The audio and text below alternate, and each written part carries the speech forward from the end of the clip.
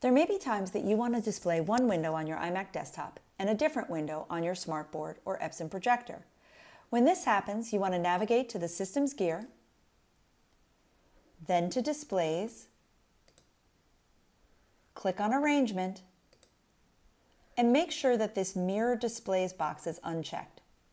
You'll notice that there are two boxes here, one with a white line and one without. The one with the white line is your iMac desktop. The one without is your extended screen, in this case your SmartBoard or your Epson. You can move that box to the left or right, depending on which side of your computer the extended screen is located.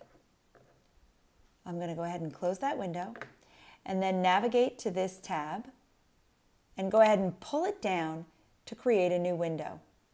I'm then going to move to the right because that's where I located my extended screen, and I'm going to keep moving to the right until I fully see that window on my extended screen. I can go ahead and let go once I fully see the window, and then I'm free to display one window for my students while another window is displayed on my iMac desktop.